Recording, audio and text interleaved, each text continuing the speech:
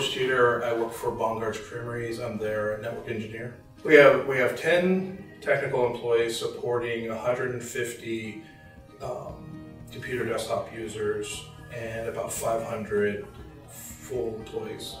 The ManageEngine projects we use are Desktop Central, Service Desk Plus, ADManager Plus, and OpManager.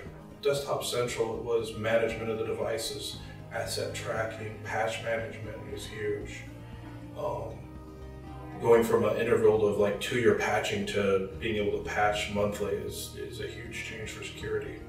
My personal favorite feature is OpManager's map because it allows me to, at an instant, see what's going on in my systems.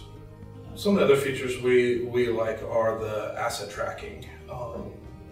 That's getting accountability of what we have available is huge. Because there's so many different devices hidden in different areas that you could walk by and never see them physically. That one, no, the cameras are there for product control, for safety.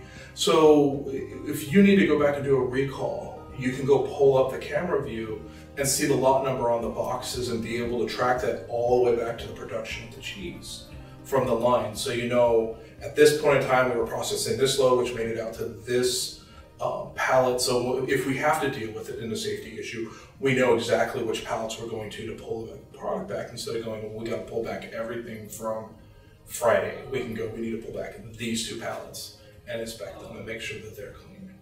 I think primarily right now, the ManageEngine products we have integrated are the Service Desk Plus and the Desktop Central. There was some discussion today so that we can start looking at integrating ADManager Plus, making it taking on a stronger role in the technician's use of and manipulation of Active Directory instead of the classical, they have access to it from the server, moving more into a structured environment through ADManager Plus. The benefits of the integration between Service Desk Plus and Desktop Central is a lot of it has to do with the asset tracking, pulling the assets from Desktop Central, sticking them into Service Desk Plus, and then having them look at all the switches and having an actual great hardware view of the company. What are our assets? We have internet outages. Having the visibility for me in OpManager where instantly the whole chain of systems goes red, it let me know that I just lost that node. That's huge. So that, you know, someone's calling me up saying we have an internet outage. I'm like, yep, I already know about it. We're already on the phone with the vendor to find out what's going on. So it's nice being on the front end of the information and being able to already be in the steps to resolving the problem versus finding out from a user that there is a problem. Manager having the visibility of disk utilization, so having the alert that the disk is increasing in size, that has moved past the threshold. Now, you know, when you're talking about things like SQL servers or Exchange servers, where you have log buildup that you've got to go back and clean up. Before, we wouldn't find this out until the server shut off and wasn't doing transactions. And now, through OpManager, we have that alert right there. We know where it's at.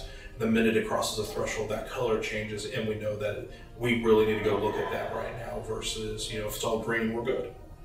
The unique IT challenges we find are less so in the business side of things as it is with the production side of things. So we have networking, we have infrastructure all through our production environment. They have SCADA systems that manage and monitor the pressures of tanks and whether lines are moving along or not. And so one of my next projects is actually deploying OpManager to them, because for them, knowing whether or not a switch port has gone down is a huge diagnostic problem for them to go hunt down problems with their system. Actually, to take on the job there, because my first thought is, how much IT does a cheese company really have? And I was woefully, I don't say unprepared, but surprised at the level that they had in place. And then being able to have the benefit of the company being able to expand on that and put systems in place to create redundancies, because for us, downtime is a critical thing. One of our plants has a very small window of operation where if it's down, it starts becoming expensive for us because we have to dispose of milk. So keeping those systems up, knowing when things go down as soon as possible, is very much a large benefit to us. With SolarWinds, to see, because my job is due diligence with the company. I have to look and see if there's other alternatives, or less expensive, more expensive,